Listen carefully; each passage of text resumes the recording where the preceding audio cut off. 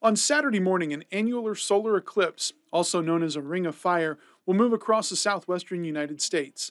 The path of this eclipse is going to make it visible to a lot of Texans as it moves out of New Mexico and into the Lone Star State from the northwest to the southeast.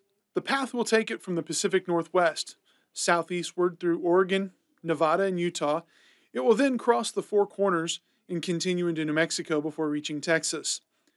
In the Lone Star State, 100% eclipse will be able to be seen from Midland and Odessa around 11:25 tomorrow morning, then to San Angelo, before moving to San Antonio around 11:45, and then moving through Corpus Christi just before noon. Looking at the big picture across the Lone Star State, most Texans will see at least 80% of the eclipse sunshine late Saturday morning.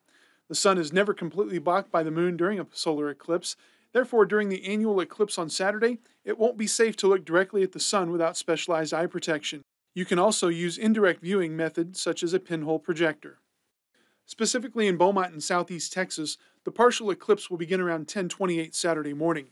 It will be at its peak with the sun nearly 87% eclipsed around noon, and the partial eclipse will end around 1:39. This is the first annular solar eclipse visible here since June of 2021, and it won't be visible again for another 20 years.